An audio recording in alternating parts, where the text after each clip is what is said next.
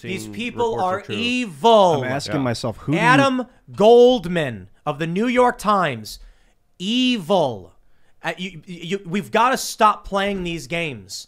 This is a guy who got privileged legal communications under the United States Constitution and our laws and norms. You have a right to legal counsel. And the guy at the New York Times gleefully published this from a rival organization. Why? They want this country to burn. They want power, and they will get it by any means necessary, and they will use the power of the federal government to do it. I am looking at all of you right now, and I am telling you this. The police will kick your door in and bash your teeth out the moment Black Lives Matter protests you. We've already seen it happen. You think this is a joke? James O'Keefe's legal privileged communications were just given to the New York Times, and Adam Goldman, with a smile on his face, published it. He doesn't care about this country. He doesn't care about our norms.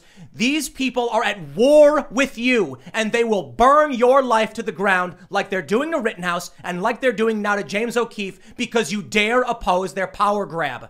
This is not a joke, and it is getting worse. And in the next 10 years, as we enter the fourth turning and it escalates, it is going to get worse. James O'Keefe is a journalist. The federal government stole his privileged legal communications and gave it to the New York Times, who published it with a smile on their faces.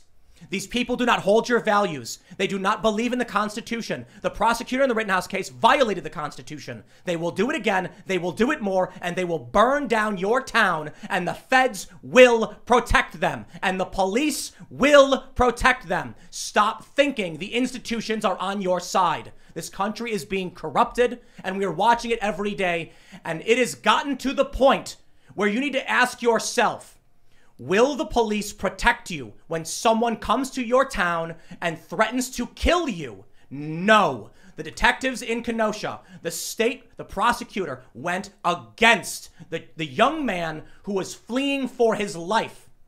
And James O'Keefe, an anti-establishment individual, and I mean that with respect, but he is outright just a journalist, is facing the boot of the authoritarian fascist government.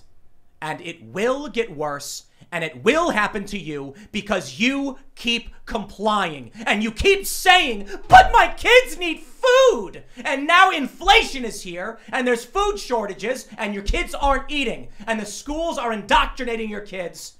Now we see a turnaround with Youngkin because the parents are standing up. But too many people keep saying, as long as I keep filleting the state and dropping on my knees for the far left extremists, I will squeak by, and you will not. The police will come to your home. They will kick your door in, and they will arrest you because the good cops have already started quitting. And like we saw in Seattle, the police arrested the man who was retreating from Antifa as Antifa approached him with clubs in hand. And they apologized to Antifa over it.